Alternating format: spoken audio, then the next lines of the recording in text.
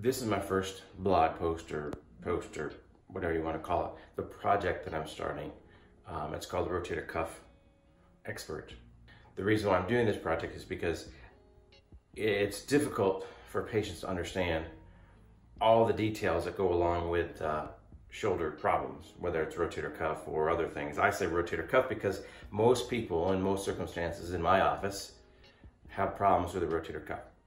Now, it could be other things, we could talk about that as we go along. But this is my first post, and so if it looks like I'm a little struggling a little bit or I don't know exactly what's going on, it's probably because I don't. So I'm an orthopedic surgeon. I've been an orthopedic surgeon for about 13 years, do a lot of shoulders, and therefore I've noticed over time more and more questions come up and we have less and less time in the office to get the answers.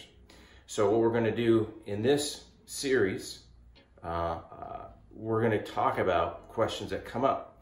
So if you don't get the right answers or a complete answer or want another kind of answer in a different way, come to me and we'll talk about it and we'll figure out how to make it more clear. So one of the most common questions, why does my shoulder hurt? Now, obviously there's millions of reasons why the shoulder hurts, but there's a few reasons that happen more commonly over and over and over again. So if you have a specific shoulder problem, you should go see your doctor, go see your orthopedist, go see your primary care doctor, and have them look at you and examine you and get other tests and x-rays, MRIs, whatever. But in general, if you want to know the general idea of why shoulders hurt, in my practice, there's three main reasons why. One is rotator cuff problems, two is arthritis, and three is, I don't know what three is, but two, let's go with two. So shoulder has the ball and has the socket, right? And the ball and socket can be a problem in arthritis, which means the cartilage in between the two wears away, sort of like a tread on the tire. Over time, it wears and wears and wears. And then that rough surface on rough surface is painful. So that's a reason why you may have shoulder pain. Obviously, that has more to do with people who are older or people who have more trauma. So we can have what we call post-traumatic arthritis. So that's one reason. The second reason is rotator cuff. Again, the rotator cuff is a cuff. So people talk about what is the rotator cuff, or some people say rotacup or rotator cuff, or some sort of version because it doesn't make any sense.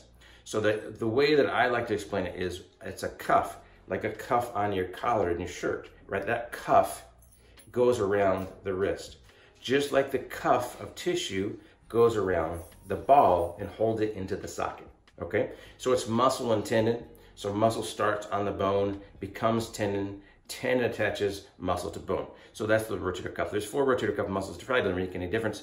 The thing that you need to know, and I'll go through the 4 just to be complete. Supraspinatus, infraspinatus, teres minor, and subscapularis.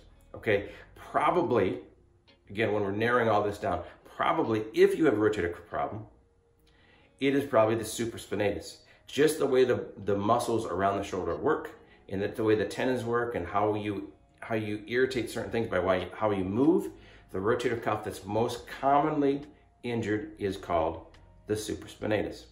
Wrapping it all up in a nice, tiny, short, confusing, hopefully somewhat understandable bow is 2 reasons for shoulder pain: rotator cuff problems, and we'll talk about what kind of problems it could be in the future episodes. 2, arthritis. If you are having pain consistently that does not get better with rest, anti-inflammatories, if you can take anti-inflammatories, then you should go see your doctor. They will be the best way to sort it out and then give you some treatment plan. We will talk about treatment plans. We'll talk about other things in the rotator cuff. But if you have shoulder pain, go see your doctor. Thanks. Dan Orcutt. We'll see you next time.